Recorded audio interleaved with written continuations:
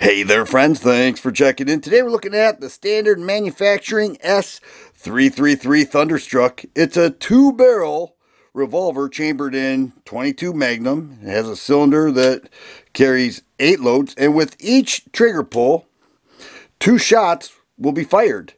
Now, it's very different. Have you ever seen anything like this? You know, it was released about 1.5 years ago. Prior to its release, I've never seen anything like this before. People say they want innovation. This is definitely innovative. It's not for everybody. It's definitely not for everybody, but it was flying off the shelf. Some people just want that newest firearm that's different and unique, and they certainly found it with the S333 Thunderstruck.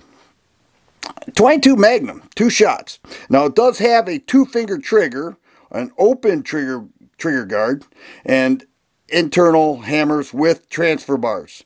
Alright, so standard manufacturing says this is extremely safe because it does have a trigger bar safety and transfer bars. The grip it feels rubber. They call it tactical urethane. The website says polymer. I contacted them. I said, what is it? They said, it's tactical urethane. Whatever that means, it feels like it is rubber. Milled in 3-dot sights that are red. It's all steel, you know, milled in. You can't move them or anything. About 2.5-inch sight radius and a heavy trigger pull.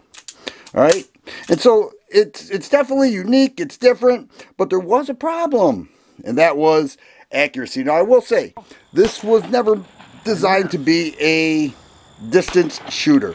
It's for up close and personal. Actually, the S333 stands for, well, the S probably standard manufacturing, but self-defense. The average self-defense situation takes place in 3 seconds from 3 yards and 3 shots. That's what standard manufacturing says, and that's where they came up with the name.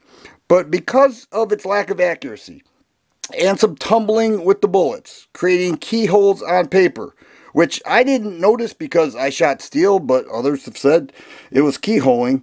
They said that the barrels are too short. Actually, they are 1.25 inches long. So they came out with a new model. All right, we'll show clear here. And the new model has 1.5 inches long barrels. And standard manufacturing said that that is the fix for accuracy.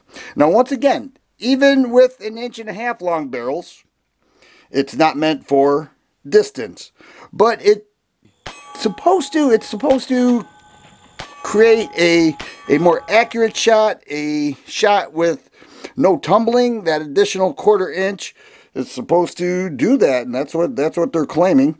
There is another difference here, and that is, you see those serrations on the cylinder? They took that out and made a completely unfluted cylinder. All right, not a big deal, but this is the one they're selling now. And I believe, what is the MSRP is $449. But if that is the fix for the tumbling, and this can be shot at a little bit of a further distance, you know, the 333, the 3 yards, okay, fine. The 3 seconds, okay, fine. 3 shots, I mean, 2 shots, 1 trigger pull, and there you go. Now, the trigger pull on this actually feels a little bit smoother. It does require a full reset, and it does require 2 fingers. What I found is that you could stack it right there, and now you're in single action right there. But this actually feels better than this trigger. And I contacted them. They said that really wasn't changed, but that also goes to show you that not all triggers are created equal. That's why most people that measure trigger weights, they'll do it 5 and 6 times, and it will vary from firearm to firearm. But this one actually feels a little better. I have to say, I think I'll be able to stay on target a little better, and with the increased accuracy, perhaps maybe a little bit more velocity with a 1/4 inch 22 Magnum, it will make a difference. I'm hoping it does. But it remains innovative and different, and under 20 ounces. Let's check that out right now. We'll take a look at the weight. Now, I already did this, and I saw a 1/2 ounce heavier with this, so that's not bad, all things considered. 1 pound 3 1/8 ounce, 1 pound 3 1/4 ounce. So not even a 1/2 ounce, 1/4 ounce We'll throw some 22 Magnum on here. I've got a little bit of 22 Magnum anyway, so we could do a range review. 1 pound, 4.5 ounces. We moved that to just ounces. Its loaded weight is 20.5 ounces. Let's see what the original with the 1 1/4, 20 1/4. So it's only a 1/4 ounce heavier. And it feels like it has a nicer trigger. You know, when I do them side by side, this one is really heavy, and this one not as heavy. It's actually lighter, but they said they didn't change it, and that's kind of surprising to me.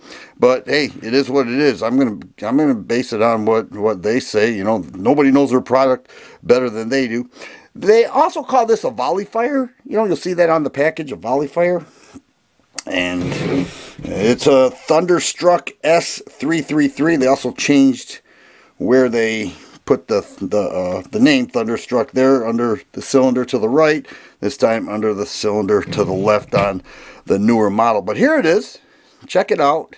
If you're into innovative firearms and you think it would be cool to have 2 shots per trigger pull with this model, you're going to love it, because it is pretty cool. I have to say, I do enjoy owning it. I've had this for about 1.5 years. I had this for about a week, and I can't wait to get to the range and check it out. And I'm taking you guys along too to see if that extra 1/4 inch makes a difference. If you like videos like this, please subscribe and share. I always appreciate the thumbs up button. Thanks for watching, and you guys be safe.